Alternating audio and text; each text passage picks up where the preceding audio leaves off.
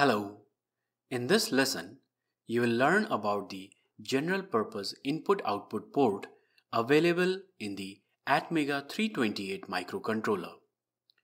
You will also learn about the registers used to configure, read and write the GPIO ports.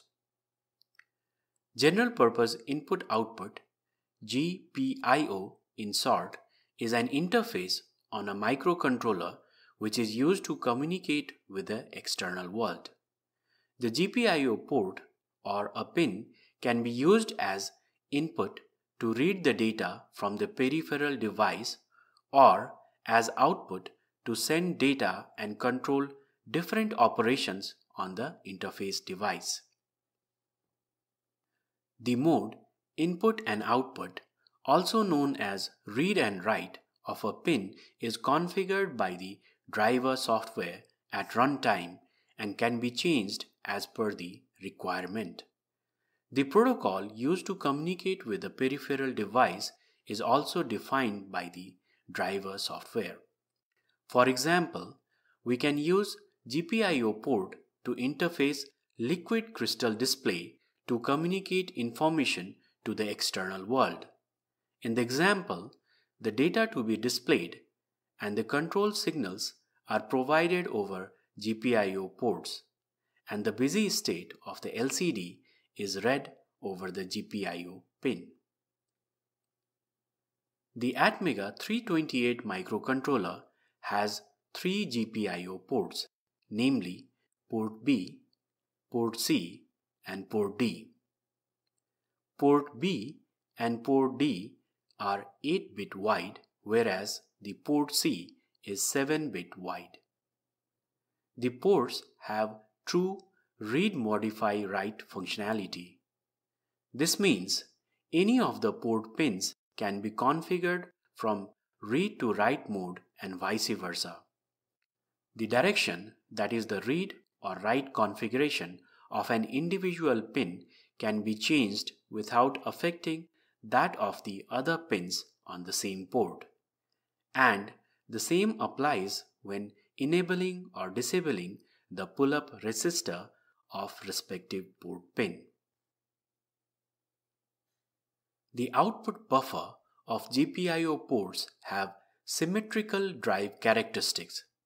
That means the output buffer is equally good at sourcing or sinking the same amount of current through the port pin when driven high or low respectively. The output buffer of the pins uses complementary MOSFET where P and N field effect transistor of closely matched characteristics is used to achieve such symmetrical performance. The ATMega328 microcontroller can source and sink 40 milliamps of current through its GPIO pins. We must ensure the current limit is respected while interfacing an external peripheral with the microcontroller. However, all the pins of the GPIO ports cannot be used simultaneously as most port pins are multiplexed with alternate functions.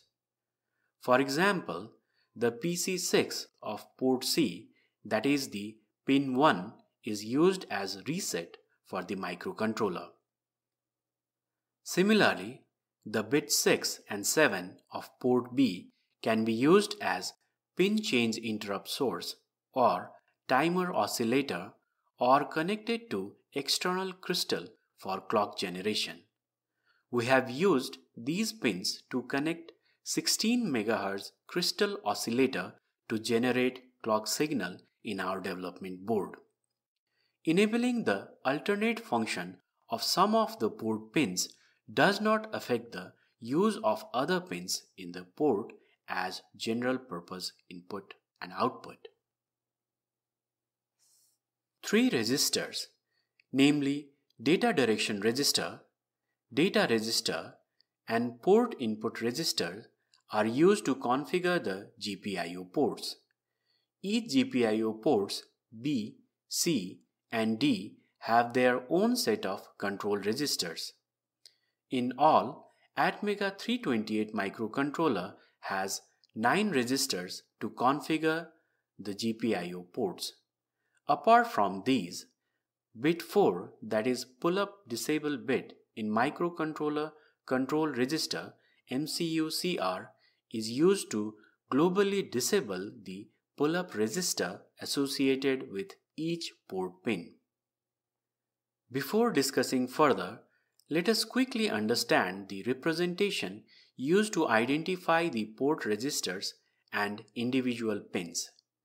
The same representation is used in the microcontroller reference manual and the register map header file. The first 3 or 4 letters are used to identify either of the control registers. X identifies the port numbering letter either B, C or D, and the letter N represents the bit from 0 through 7. For example, DDR-B3 represents the 4th bit of data direction register of port B. Data direction register is used to configure the GPIO port in input or output mode. The logic 0 sets the port in input mode and the logic 1 in output mode. Data direction register is a read-write register. Data register is used to write data to a port when it is configured in output mode. In input mode, the port register is used to enable or disable the pull-up register. Logic high enables the pull-up register and logic low disables it. The port register is a read-write register. Port input register is used to read data from the port when it is configured in input mode. This is a read-only register. However, writing logic 1 or 0 to the pin register results in the replication of logic level in the corresponding data register. The assembly instruction set bit IO register SBI and clear bit IO register CBI is used to set or clear the individual bit of a port register. This gives flexibility to configure individual bit of a port in read or write mode. The POD Pullup Disable bit in microcontroller control register overrides the configuration of the pull-up register set by port registers in input mode. Setting the bit to 1 disables pull-up registers for all the pin in GPIO ports. However, the status of the pull-up disable is disregarded in output mode. The table summarizes the state of a pin, mode of GPIO port and pull-up register in various configurations. When data direction register is set to logic low, the IO port is configured as input port. The logic level of the data register decides if pull-up register is enabled or disabled. But this can be overridden by PUD bit in MCU-CR register. When the pull-up register is disabled, the port pin is tri-stated.